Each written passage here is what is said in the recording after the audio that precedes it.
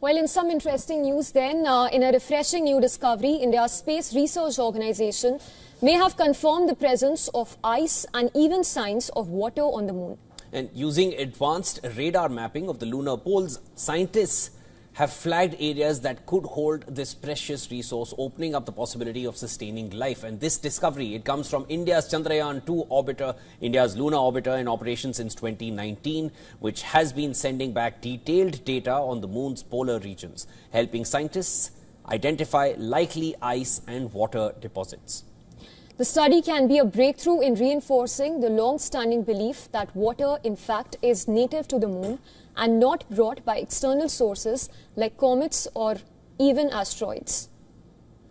The finding from ISRO aligns with one of NASA's findings that indicated that water not only exists in the lunar surface but also is distributed across the lunar surface and not limited to cold, shadowed places. ISRO scientists analyzed around 1,400 radar data sets to create detailed, full polarimetric maps of the moon's north and south poles. Their findings aligned with earlier NASA observations, confirming the presence of water molecules in the moon's southern hemisphere.